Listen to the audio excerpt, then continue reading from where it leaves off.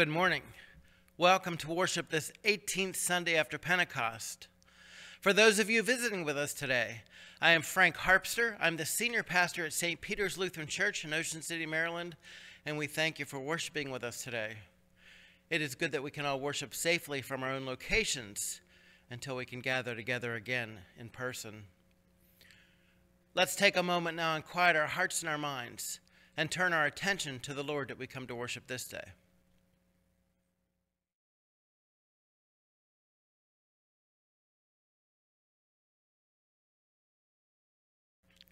We gather in the name of the Father, and of the Son, and of the Holy Spirit.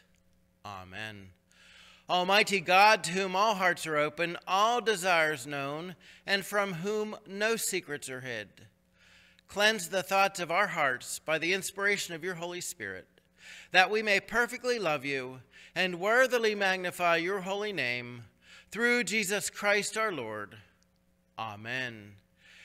If we say we have no sin, we deceive ourselves, and the truth is not in us.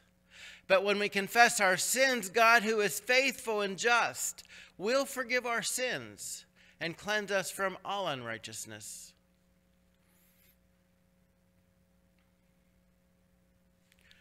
Most merciful God, we confess that we are in bondage to sin and cannot free ourselves. We have sinned against you in thought, word, and deed, by what we have done and by what we have left undone. We have not loved you with our whole heart. We have not loved our neighbors as ourselves. For the sake of your Son, Jesus Christ, have mercy on us. Forgive us, renew us, and lead us, so that we may delight in your will and walk in your ways, to the glory of your holy name. Amen. Almighty God, in his mercy, has given his Son to die for us, and for his sake forgives us all our sin. As a called and ordained minister of the Church of Christ, and by his authority, I therefore declare to you the entire forgiveness of all your sin, in the name of the Father, and of the Son, and of the Holy Spirit. Amen.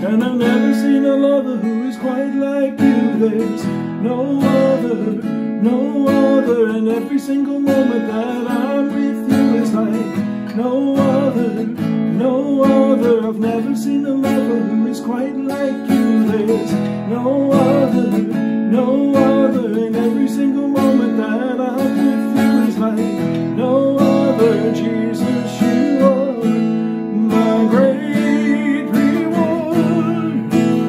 You are the prize worth living for. So I'll trade it all to love you more.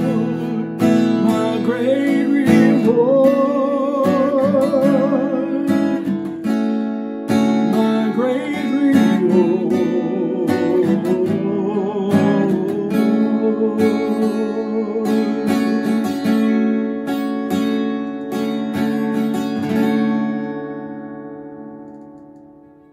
The grace of our Lord Jesus Christ, the love of God, and the communion of the Holy Spirit be with you all. Let us pray. Beloved God, from you come all things that are good. Lead us by the inspiration of your Spirit to know those things that are right, and by your merciful guidance, help us to do them. Through Jesus Christ, our Savior and Lord. Amen. Our worship continues as we hear God's holy word for this day.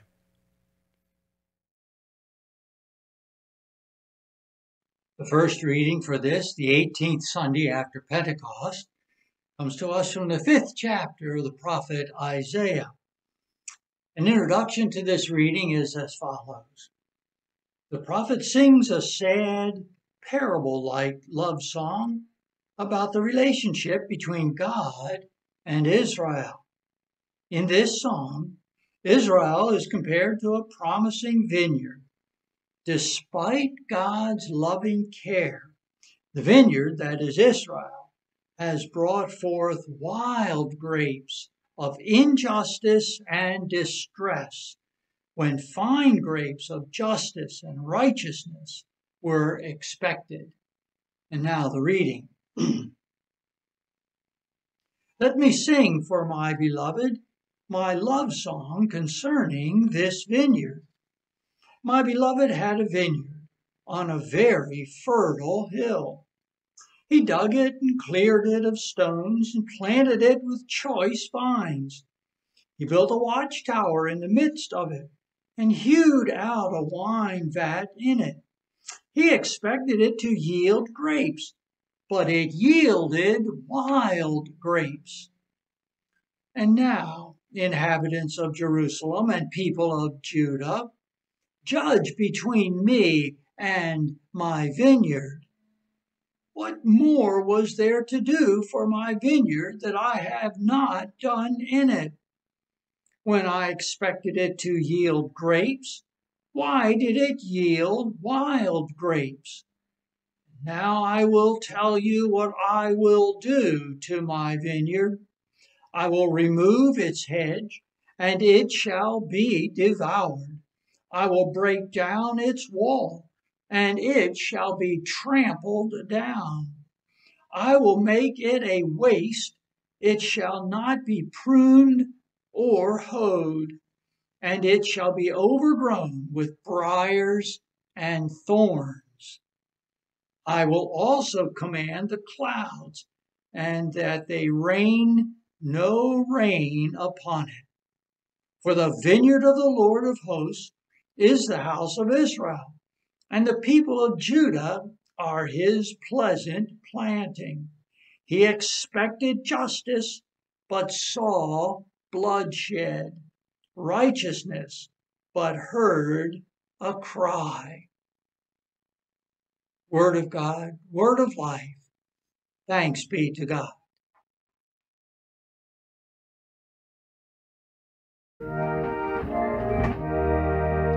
Restore us, O God of hosts. Let your face shine upon us, and we shall be saved. You have brought a vine out of Egypt. You cast out the nations and planted it. You cleared the ground for it. It took root and filled the land. The mountains were covered by its shadow. and the towering cedar trees by its boughs. You stretched out its tendrils to the sea, and its branches to the river. Why have you broken down its wall, so that all who pass by pluck off its grapes? The wild boar of the forest has ravaged it, and the beasts of the field have grazed upon it. Turn now, O God of hosts, look down from heaven. Behold and tend to this vine. Preserve what your right hand has planted.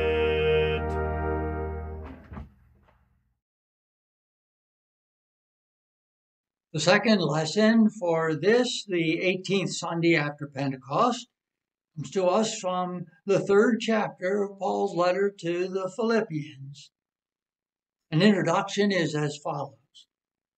Paul reviews some of his supposed credentials, which no longer have any bearing in comparison to the right relationship he has been given through the death of Christ.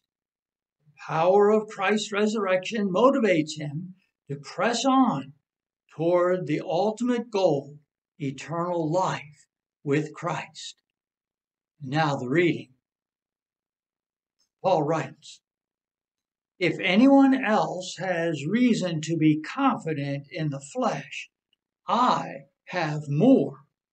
Circumcised on the 8th day, a member of the people of Israel, of the tribe of Benjamin, a Hebrew born of Hebrews, as to the law, a Pharisee, as to zeal, a persecutor of the church, as to righteousness under the law, blameless. Yet, whatever gains I had, these I have come to regard as loss because of Christ. More than that, I regard everything as loss because of the surpassing value of knowing Christ Jesus, my Lord. For his sake, I have suffered the loss of all things, and I regard them as rubbish, in order that I may gain Christ and be found in him, not having a righteousness of my own that comes from the law, but one that comes through faith in Christ. The power is what I want, the righteousness from God based on faith. I want to know Christ and the power of his resurrection and the sharing of his sufferings by becoming like him in his death, if somehow I may attain the resurrection from the dead. Not that I have already obtained this or have already reached the goal, but I press on to make it my own, because Christ Jesus has made me his own. Beloved, I do not consider that I have made it my own, but this one thing I do, forgetting what lies behind and straining forward to what lies ahead, I press on toward the goal for the prize of the heavenly call of God in Christ Jesus. Word of God, word of life. Thanks be to God. Hear now the Holy Gospel according to St. Matthew. Glory to you, O Lord. Jesus said to the people, listen to another parable. There was a landowner who planted a vineyard, put a fence around it, dug a winepress in it, and built a watchtower. Then he leased it to tenants and went to another country. When the harvest time had come, he sent his servants to the tenants to collect his produce. But the tenants seized his servants and beat one, killed another, and stoned another. Again he sent other servants, more than the first, and they treated him the same way. Finally he sent his son to them, saying, they will respect my son. But when the tenants saw the son, they said to themselves, this is the heir. Come, let us kill him and get his inheritance." So they seized him, threw him out of the vineyard, and killed him. Now when the owner of the vineyard comes, what will he do to those tenants? They said to him, "He will put those wretches to a miserable death and lease the vineyard to other tenants, who will give him the produce at the harvest time." Jesus said to them, "Have you never read in the scriptures, 'The stone that the builders rejected has become the cornerstone'? This is the Lord's doing, and it is amazing in your eyes. Therefore I tell you, the kingdom of God will be taken away from you and given to the people that produce the fruits of the kingdom. The one who falls on this stone will be broken to pieces, and it will crush everyone on whom it falls." When the chief priests and the Pharisees heard this parable, they realized that he was speaking about them. They wanted to arrest him, but they feared the crowds, because the crowds regarded him as a prophet. The gospel of our Lord. Praise to you, O Christ. Let us pray. May the words of my mouth and the meditations of each and every heart be pleasing and acceptable in your sight, O Lord, our rock and our Redeemer. Amen. In 1939, a man named John Steinbach published a book that is still shared in English classes today, some 61 years later. This book is The Grapes of Wrath. This morning we are sharing other well-known stories that could very well be titled The Grapes of Wrath.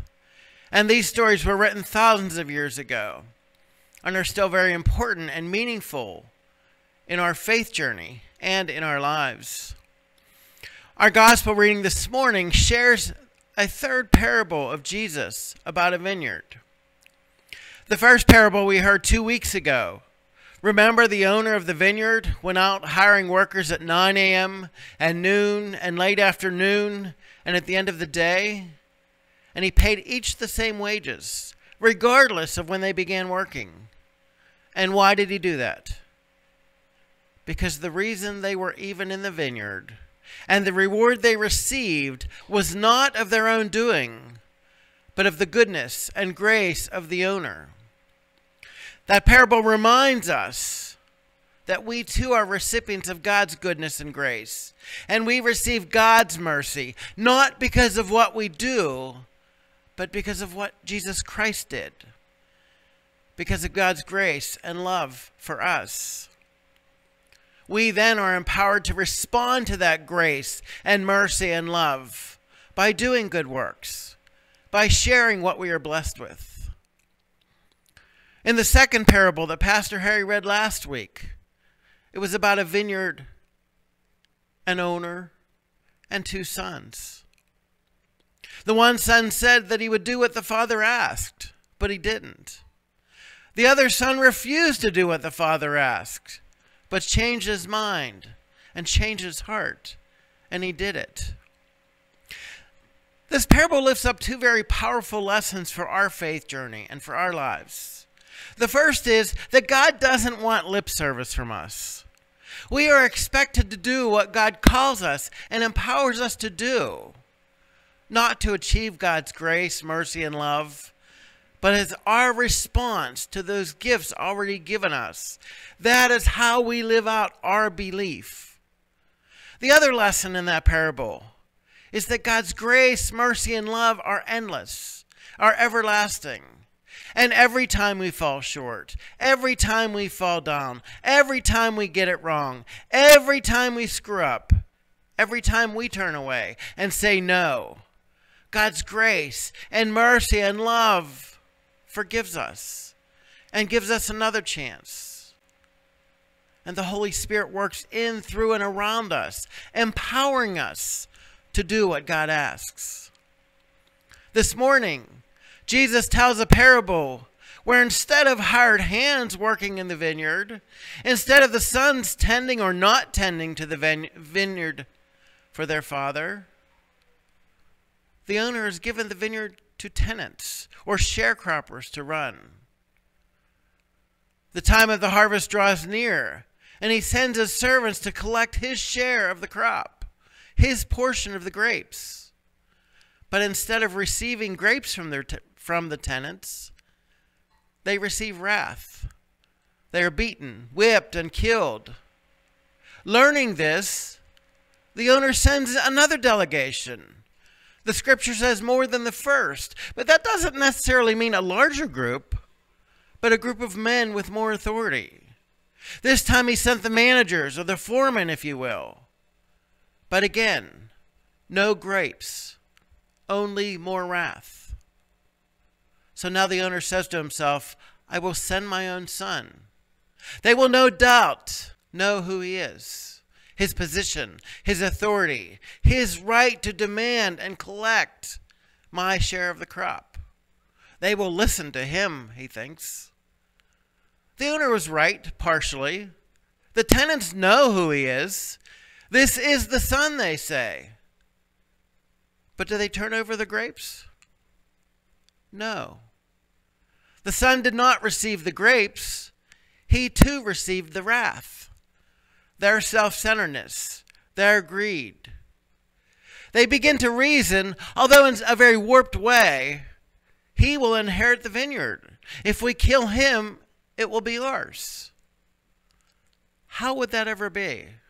Sure, the son would be dead, and he would no longer be there to receive the father's inheritance. But how would that put them, outsiders and strangers, next in line to inherit?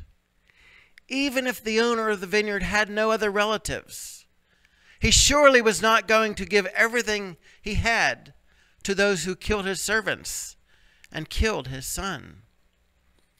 At the conclusion of the parable, Jesus asked the question, what will the Lord of the vineyard do?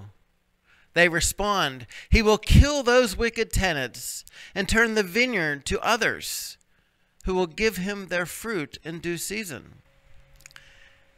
This parable of the grapes of wrath has similarities to our first reading from Isaiah that Pastor Harry shared with us. Isaiah's vineyard was also planted by the owner. It had a watchtower and a wine vat. In Jesus' parable, the master planted the vineyard, fenced it, put a wine press, and built a tower. When the master of the vineyard in the parable sent servants to receive the grapes, they did not receive grapes, but wrath. In Isaiah's song of the vineyard, the beloved owner went looking for grapes, but the vineyard did not yield grapes. Isaiah's vineyard produced only wild grapes, grapes not of justice or righteousness, but of outcry and bloodshed. And it was the tenants in the parable who cried out, and from their wrath there was bloodshed.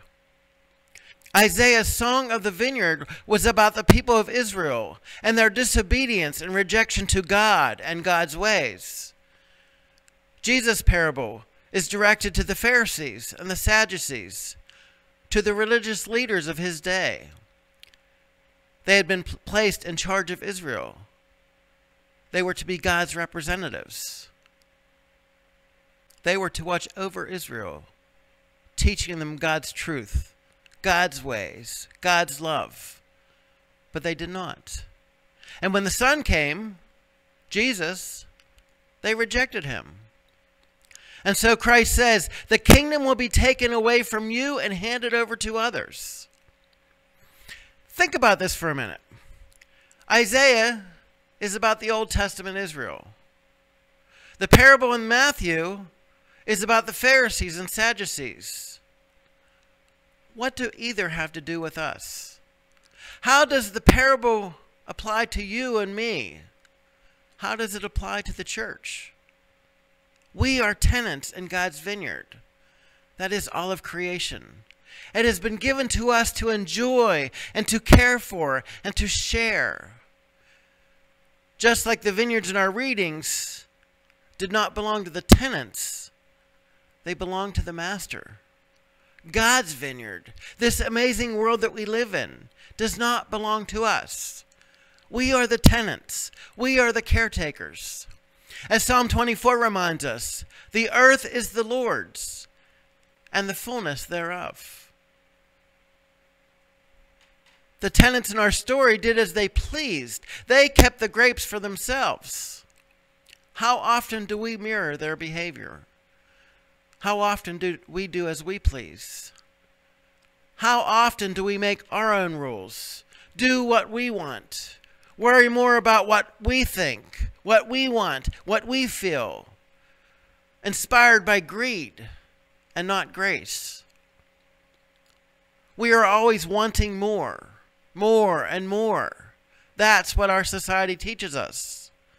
The master of the vineyard had every right, when the wicked tenants beat and killed his servants, to be wrathful and destroy them then and there. But he was patient. Then he sent his foremen and managers, who were also killed.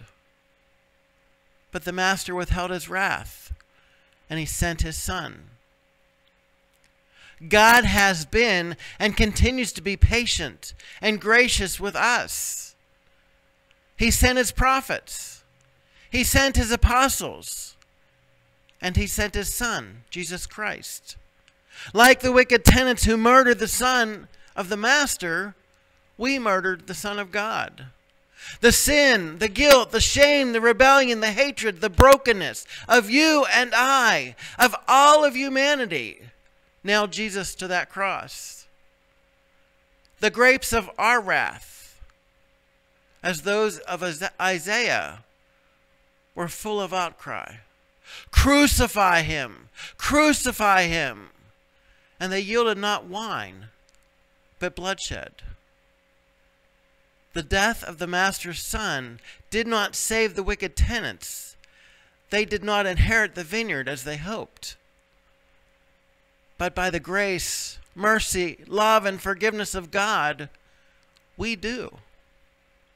Through the death of Jesus Christ at our hands, at the hands of all humanity, we who were outsiders and strangers have received not the grapes of wrath due us, but the grapes of love and life.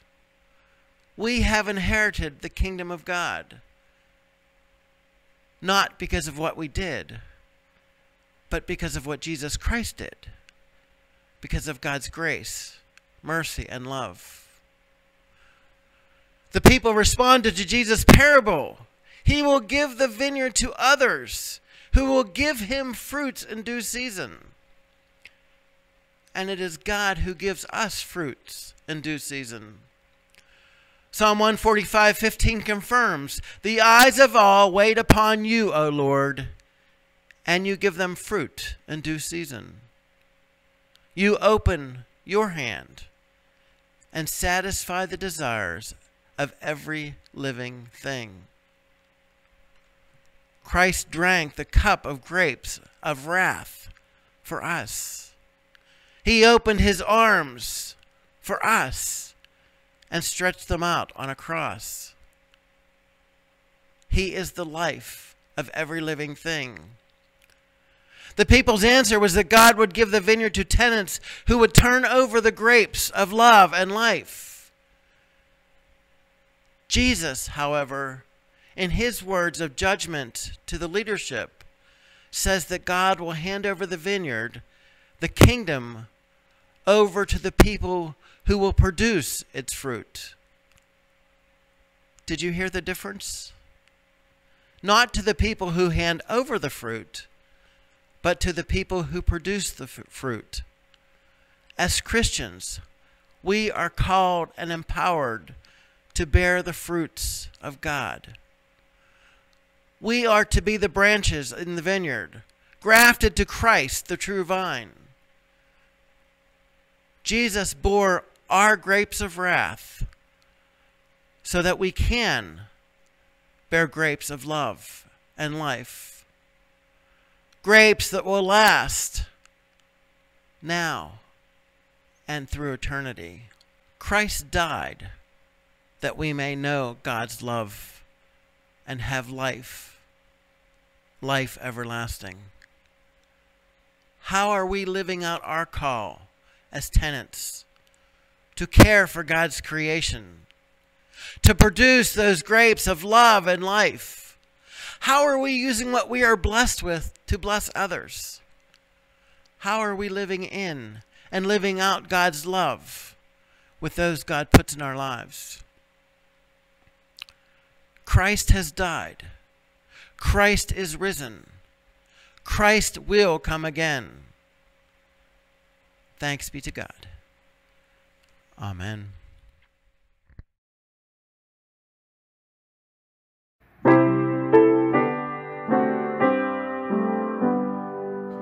Christ is made the sure foundation, Christ our head and cornerstone, chosen of the Lord and precious, binding all the church in one.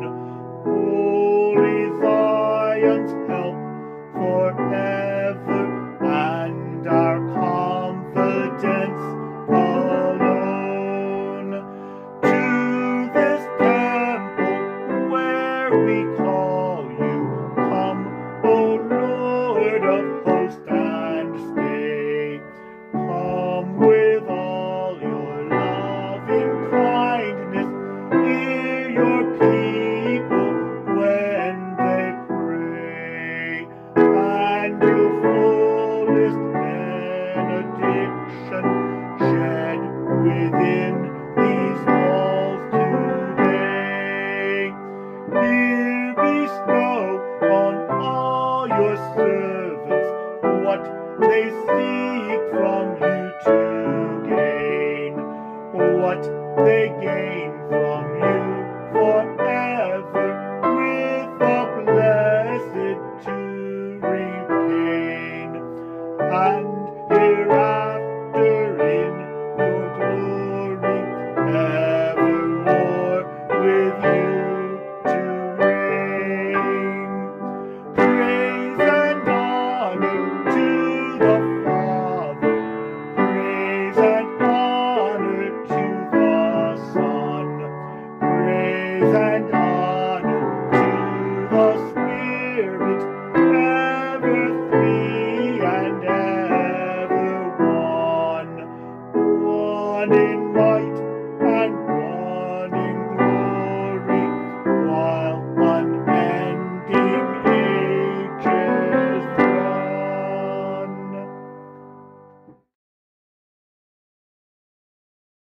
Let us profess our faith in the words of the Apostles' Creed. I believe in God, the Father Almighty, creator of heaven and earth.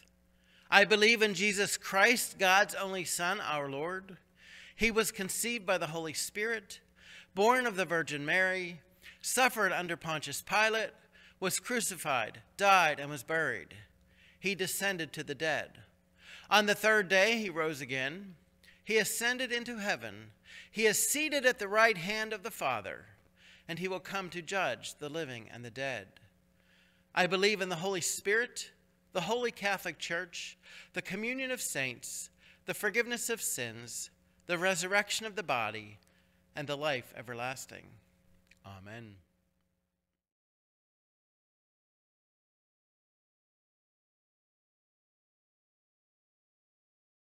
With confidence in God's grace and mercy, let us pray for the Church, the world, and all those in need. Holy God, you call us to work for peace and justice in your vineyard. Refresh the Church with your life, that we may bear fruit through work and service. Lord, in your mercy, hear our prayer. Thank you for the abundant harvest of the earth. Bless and care for those whose hands bring the fruits of the earth to the tables of all who hunger. May we be inspired by your servants who have cared deeply for your creation, especially Francis of Assisi, whom we commemorate today. Protect your creation and help us to preserve it. Lord, in your mercy, hear our prayer. Curb the impulses of greed and pride that lead us to take advantage of others. Grant that all world, church, and community leaders seek the fruits of the kingdom for the good and welfare of all people. When given the opportunity, lead us to choose candidates who will remember your goodwill and seek your guidance. Lord, in your mercy, hear our prayer. Sustain with the promise of new life all who suffer. Assured of your presence, heal our pain and suffering, and equip us to embrace all bodies aching for wholeness of mind, body, and soul. We call to mind those who are struggling today, especially those we name now. Today we lift up the family and friends of Pastor Skip McComas, the family and friends of Betty Franke, Cheryl West, Ann Schneider's Aunt Jenny, Beth Lapone, Michelle, Marilyn, Angela, Lori Dolan Thomas, David, Patrick, and family, Pastor Charles Stump and family, Brenda Shimonent and family, Rue Harper, Joe Smith, Bruce. We lift up all caregivers, first responders, all those working on the front lines to save lives, Ron and Barb Hager, Ann Driscoll, Larry Haygood Jr., Leo Tilbury, Ann Hansen, Sherry Pays, Earl Hewitt, Carl Krim, Melissa Williams, Mark Hendrickson, Samara Loss, Jackie Tingle and son, Scott, Nancy, Jacoby, Carrie, Jacoby, Sonia, Rose, Max, Jody Walensky, Veronica Bona and family, Brenda Robbins and family, Charles and Terry Hutter, Linda Tice, Kathy Baycote and family, Barb and Ron Albright, Jim Stark, Mark Wiley, Lori Frazier, Patty McDermott, Janet Fisher, Rick Latshaw, Sandy, Dina Corbello, Ada Mae Shipley, Sue Shoup, Mary Jo Pollock, Kim Raymond, Pastor Sandra Nyler, Frank Harpster, Robin Shipley, Savannah Bona and family, Marty Schroeder and family, George Edel, Fran Dolan, Peggy Ball, Carol Robinson, Billy and Maddie Carter, Bernie Hartline, Kim Council, Steve Ellis, Janet Ellis, Winetta Lohr, Peter. We lift up all caregivers, staff, and residents in assisted living, especially Jen Anderson, Lisa C., Claire Dykeman, Mim Fritz, Bonnie and Will Yuski. We lift up all those serving in the military, especially George Bennett, Justin Carter, Cal Kramer, Katie Kramer, Stephanie DeLuccio, Nicholas Nelbone, David Owens, Joshua Robinson, Nicholas Sorrentino, Ryan Swingler, Kyle Wood. We lift up all missionaries, especially Aaron Ryan. We lift up our bishops, Elizabeth Eaton and Bill Gohl. We lift up our partners in ministry, especially St. Stephen's Lutheran Church in Wilmington, Delaware, Pastor Jason Churchill, and Lutheran Campus Ministries in Newark, Delaware, Mindy Holland Chaplain. We lift up our G4 partners, Community Lutheran Church, Faith Lutheran Church, Grace of God Lutheran Church, and Pastor Betty Walensky. We lift up Pastor Mark Moulter and his family as they move to their new call in Frostburg, Maryland. And now we lift up those you name out loud or in the quiet of your heart.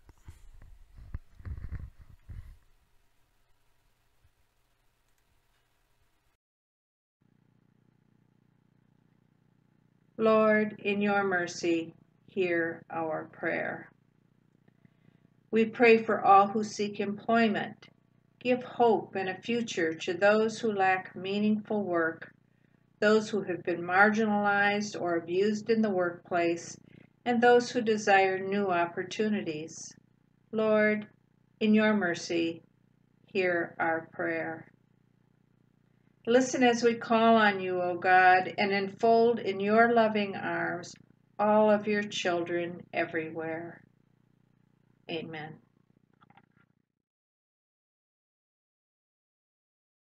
The peace of the Lord be with you always.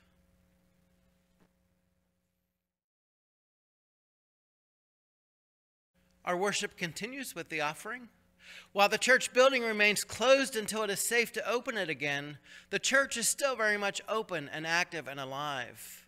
We continue to do what we can during these times to share what we are blessed with, to feed the physically and spiritually hungry in the world. And that's only possible with your continued partnership and support. We ask that you continue to reach out to your brothers and sisters in Christ, to your family, your friends, your neighbors. Reach out whatever ways it's safe to do so, by phone call, text message, social media, pen and paper. Reach out to them. Remind them that they are loved. Remind them that they're not alone. Share what's going on. We also ask for your continued financial support at St. Peter's. There are various ways that you can do that. You can certainly send a check into the church. You can go to our website or Facebook page and click on the donate button. And there are also various apps out there where you can send money to the church. Our ministry of the month is the Cold Weather Shelter. We are preparing to open that. For those of you who are not aware, we house a cold weather shelter in the winter here in our retreat center, bringing our homeless sisters and brothers off the street. We bring them in for warmth or a place to sleep. We do their laundry. We feed them. We care for them and love them when it's too cold for them to be outside in the weather. We're working on plans now to be able to do that safely in this COVID world. And we ask that you certainly pray for this ministry and for our homeless sisters and brothers. And we ask you to prayerfully consider sending a check into the church marked Cold Weather Shelter to help support our ministry of the month and to help support this very important ministry. Let us pray. Merciful Father, we offer with joy and thanksgiving what you have first given us, ourselves, our time, and our possessions, signs of your gracious love. Receive them for the sake of him who offered himself for us, Jesus Christ our Lord. Amen.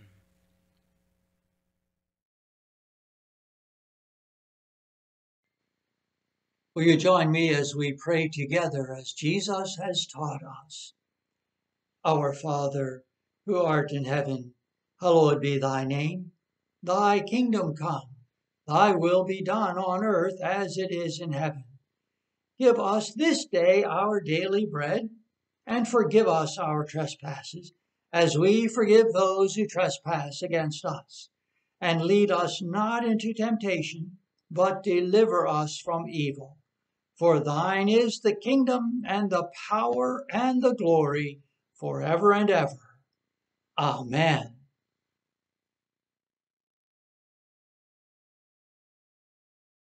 My sisters and brothers in Christ, please always remember that neither death, nor life, nor angels, nor rulers, nor things present, nor things to come, nor powers, nor height, nor depth, nor anything else in all of creation will be able to separate us from the love of God in Christ Jesus. God, the Creator, Jesus, the Christ, and the Holy Spirit, the Comforter, bless you and keep you in eternal love. Amen.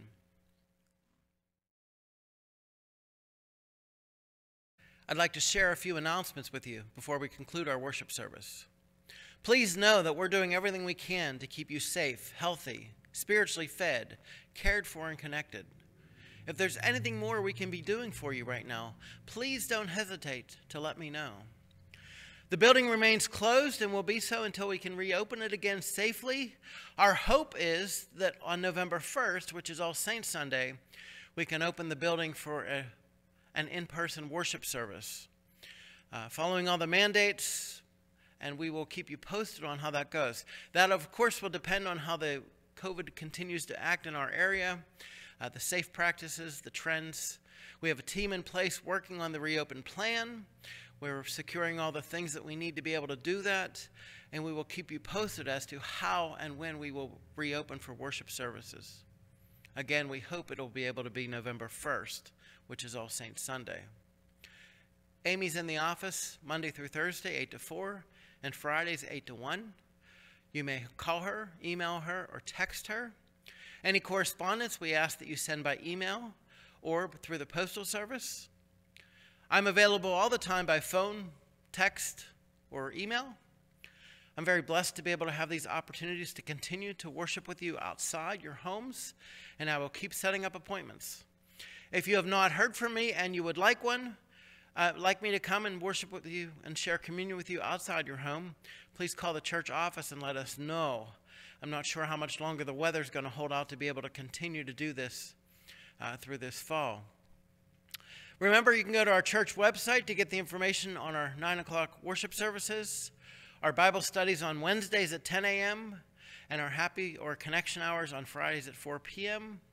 There's also information on there about G4 Bible study that Pastor Betty is leading on the Psalms.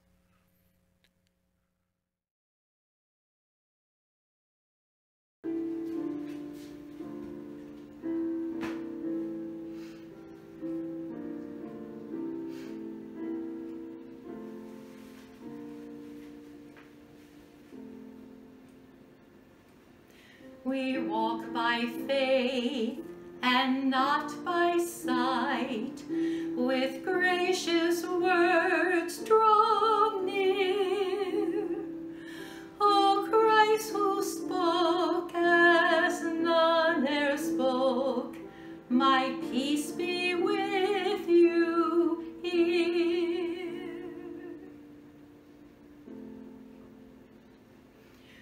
We may not touch your hands and side, nor follow where you trod, but in your promise we rejoice and cry, my Lord and God. For you will resurrected Lord are found in means divine, beneath the water and the word, beneath the bread and wine.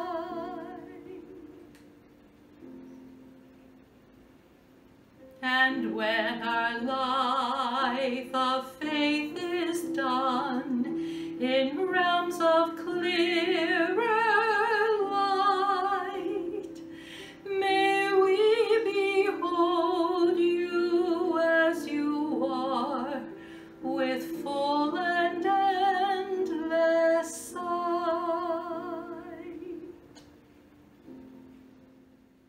Please know that I love you, your church family loves you, and most of all, God loves you. Let us go in peace to love and serve our Lord and neighbor. Thanks be to God.